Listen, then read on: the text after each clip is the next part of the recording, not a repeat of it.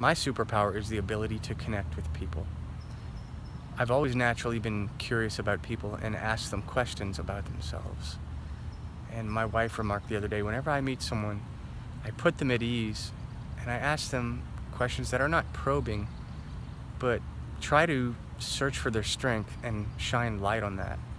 Dale Carnegie said, if you get people to talk about themselves, they'll talk nonstop and they'll feel valued. I heard a podcast the other day and Alec Baldwin said he did this with an executive when he moved out to Hollywood many years ago. And he just sat there for an hour and a half and asked questions and listened. And at the end of the lunch, this executive called Alec's agent and was like, I love this guy. We have got to get him some work. So I'm hoping it pays off, but I also want to connect with people because they're people and not just to get something from them.